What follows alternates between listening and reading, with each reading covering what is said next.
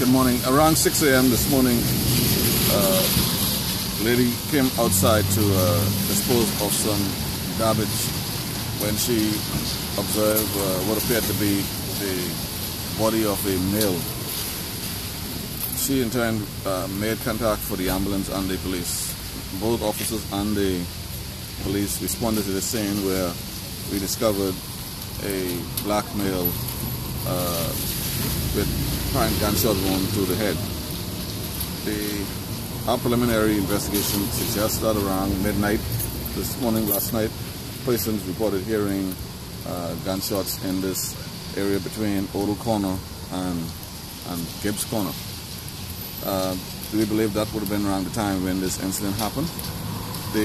This is only about 100 feet from where the homicide took place a couple of days ago on ODLE Corner. And so we appeal to persons who may have information regards to this latest homicide to reach out to us. Do you think that this was retaliation killing from Tuesday's murder? We're not certain. As yet, it's still early in our investigation. We believe that this individual is from Freeport, and he is wearing electronic monitor. Okay, we've had a number of persons found dead with monitoring devices. Any comment on what this means for that system? Do you think it's effective? Yes, I believe the system is effective.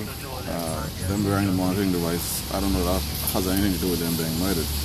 I mean, with police tracking them and their whereabouts? We were able to track them. We were able to track them. There was no issue. These ladies live in this area.